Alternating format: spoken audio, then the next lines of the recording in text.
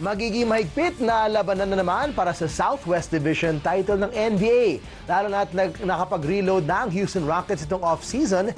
Nandiyan pa rin ang old reliables ng San Antonio Spurs, ang Twin Towers ng New Orleans Pelicans at ang grit and grind naman ng Memphis Grizzlies. At youth movement sa Dallas. Let's talk about the Southwest Division with basketball analyst Christian Luanzon. Chris, welcome back to the show. Thanks for joining us. Good evening. Tuhok ko today.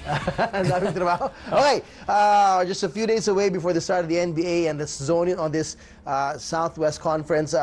These 5 teams you mentioned, yung iba dyan, marami na wala ng stars na medyo challenging. Iba dyan, transition from old to the new. Let's talk about Memphis first. This is one team that they've let go of 2 key veterans. I wonder how much it'll affect them. Nawala na dun si Zach Randolph and si Vince Carter. How different will Memphis look this year?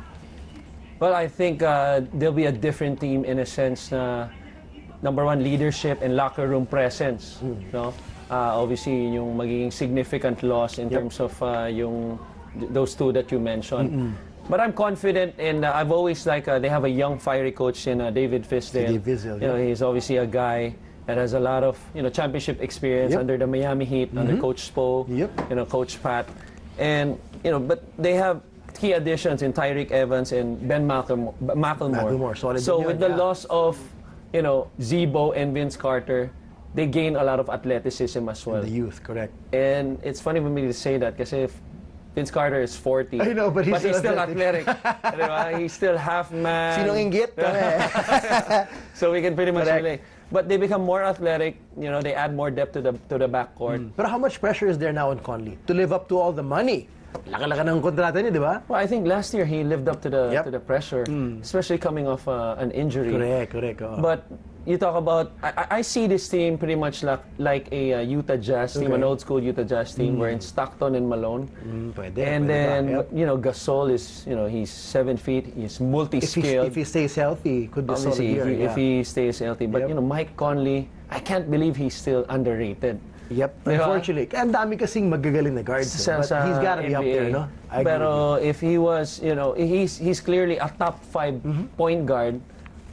Pero yun nga, with all the lists there, maybe top 10 lang. Maiingay talaga eh. Mga Chris Paul, mga Steph Curry, Kyrie, all that. Okay, Dallas Mavericks, some people thought Dirk was going to say goodbye and then another year for him. And they've already prepared for his departure. They added Harrison Barnes. They really looked forward to the future, and they got a good draft pick.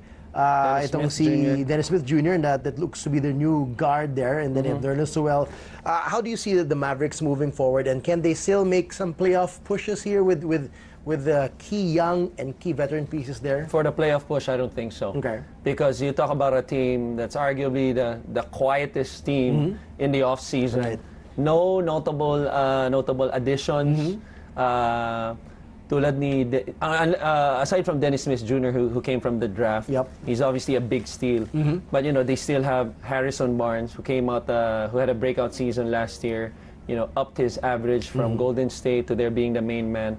I think Nerlens Noel will play a significant part this year. Last year medyo nasa parang kapa mode pa siya. Right. But but this year with 1 year of experience already with the team. Let's not forget he was a former #1 draft pick. Right. And I think they're trying to build him like a Tyson Chandler mirror or something like that.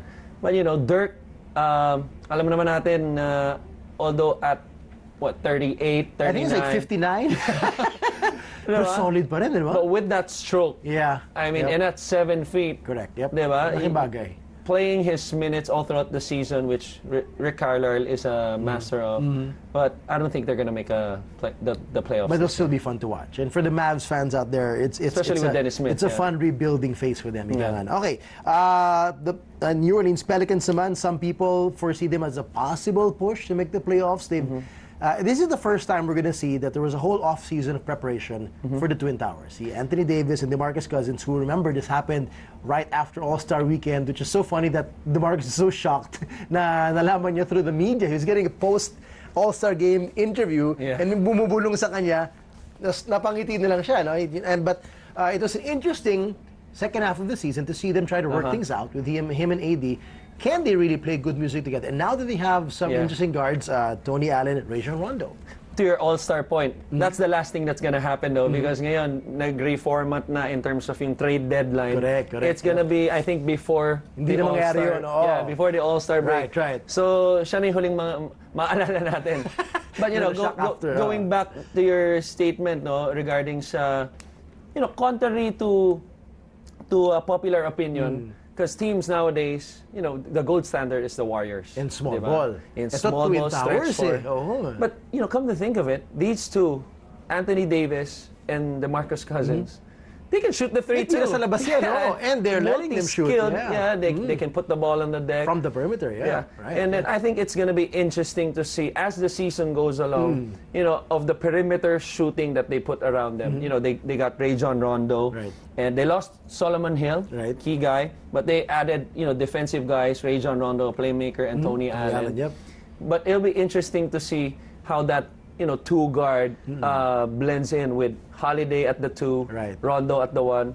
You know, we don't know if, you know, Rondo's gonna start, but for sure during the course of the game or all throughout the season, you know, magiging two guard combination yan, di ba? So tingnan natin kung sino yung ma-pick up nilang mga shooters with the trades or maybe a sign-up. Parang they're 1 or 2 good pieces away to really making a level up, di ba? I think they'll be good this season. They can be better maybe before or after the trade deadline. We will see. We'll see what happens with the Pelicans. Okay, the top 2 big teams in this division that a lot of people have them as even title contenders. Syempre, San Antonio Spurs last year, unfortunate ending to their season with Kawhi Leonard getting injured by Jaja Pachulia, who will forever deny that he had any hand or foot in it. Okay, but still, you know, Greg Popovich is such a master of making a great team out of what some people may say, you know, not superstar talent, diba? And he's got another year of maturity with Kawhi and LaMarcus Aldridge leading the core. Manu's back. Tony Parker's still there. How do you see this Spurs team transitioning? And DeJounte Murray as well improved a lot this last season.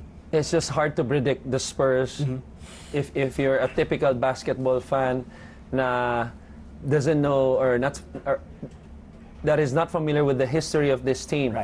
Kasi isipin mo, on paper, if you look at their team on paper, year in and year out, Spurs, 6, 7, they end up being the top two teams. They end up in the Western Conference Finals, in the finals, winning a championship.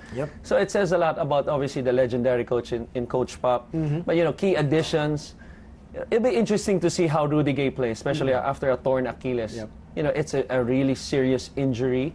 I think he will be able to contribute to that team, but not in a sense the way he played, especially his stretch in Memphis. The last team he played for, he got traded from the Kings, but the problem was that with the Kings, you know, they were pretty much a losing team. When you're a losing team, you don't get noticed so much, and your motivation to play hard. It's different. It's different. Right now, you know. He was the guy in the Kings, or second guy next to DeMarcus. Alam naman natin sa sistema ni Coach Pop. Nobody's the guy, you know. Although we all know it's Kawhi. It's Kawhi, but you know, it's really the system. It'll be interesting to see how he fits in, but I think defensively, it's an advantage for him with his length. Exactly. Okay, and then the biggest noisemaker probably, obviously, in the offseason in this division, obviously, the Houston Rockets scoring CP3. But still, it's a big mystery to everybody. How will he play well with James Harden, who played point guard last year? So this is obviously going to be a 2-guard setup. They've obviously been playing so much during the summer. There's so much videos of them playing pickup ball everywhere they went together. So they're trying to harness that chemistry already. But how can the wizardry of Mike D'Antoni make this work? That's the biggest question that everybody's asking. We all know that, you know, both are, you know, ball dominant players. But, you know, after seeing their first preseason game this morning against the Thunder, alam naman natin preseason, medyo petik pa ang mga player. You know, coaches are managing their minutes. You know, they started the game, and then you would see in the second or third rotation of the substitution pattern ni Coach Mike, he would leave James there, Chris Paul would be on the bench, and then vice versa. So I think all throughout an 82-game season, medyo magiging ganon. And then pagdating ng fourth quarter, you know, when it's clutch time, I still think James Harden is going to be the one to have the ball more. Okay. 60-40, I would say. You know, Chris Paul has... The good thing about Chris Paul, he's a smart player. Yep. He's a defender. You know, although they lose a lot on defense with losing, you know, Pat Beverly. Yep. But Chris Paul has been a smart defender.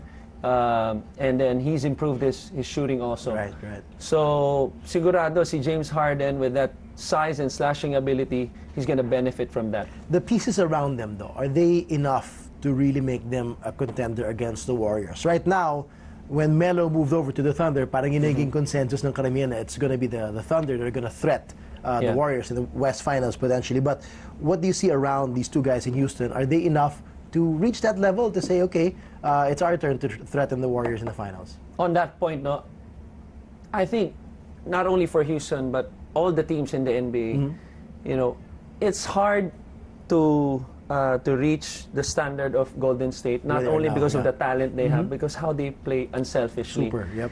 And then they use that unselfishness, you know, with the math, with the three ball. Yep. Diba? Yep. So, yung iba unselfish teams na naman, like the Spurs, right. but they don't shoot the three like the Warriors. Right.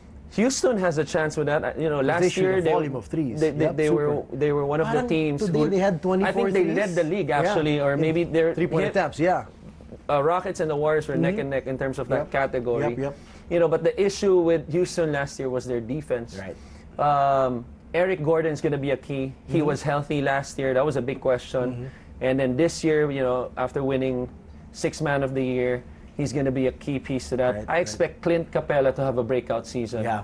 So especially with that center position wherein they play a 4 out, 1 in, him being on the rim roll and being the recipient of Chris Paul and James Harden, I expect them to have a good season. Pressure and Coach Mike, it's been a while since he's had a contender in his hands.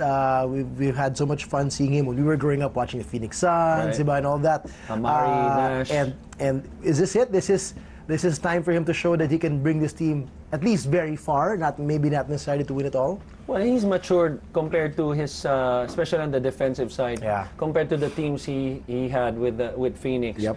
Well, first of all, especially acquiring Chris Paul, you don't only get a point guard that can distribute and score. You get a guy who is hard-nosed on the defensive end as well. You know, James Harden, he's improved, you know, compared to the videos we've seen in the last few seasons. But last year, I thought, at least he was there in front of the offensive player. You know?